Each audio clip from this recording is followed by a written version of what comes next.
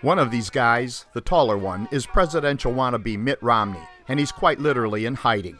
Give me a few minutes to explain why.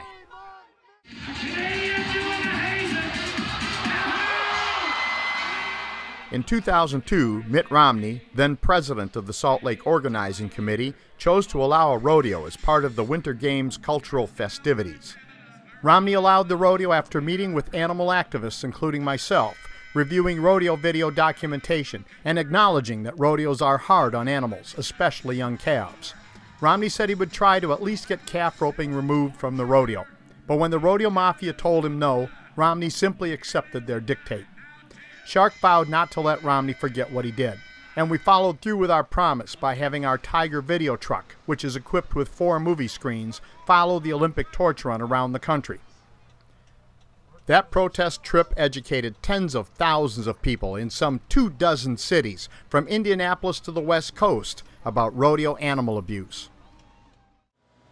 When Romney ran for governor in Massachusetts, the Tiger truck headed there too. The Tiger was waiting for Mitt when he came out of a debate in a Boston television station. Mitt Romney saw the truck and the brutal rodeo video that lit up the night, and saw the message tying him to the cruelty. Then Mitt Romney demonstrated who and what he is. Mitt hid.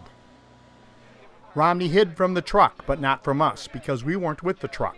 We were ahead of it, where we could see and video document his reaction, and it was the behavior of a baby bunny hiding from a circling hawk.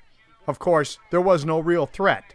The only thing that Mitt was afraid of and was hiding from was the truth. For some time, well after the other candidates had left, Mitt just hid and peeked and refused to leave the parking lot, because to exit his vehicle had to drive right up to the parked Tiger truck. It was only after some big goons came down the drive to prep things for Romney that he left. When Romney left, he was hunkered down in the back of his vehicle like a spare tire. Shame on Mitt! Shame on Mitt!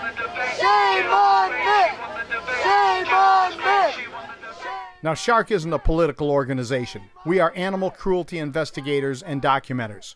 Shark is not pro or anti-Democrat or Republican. We are not liberal or conservative.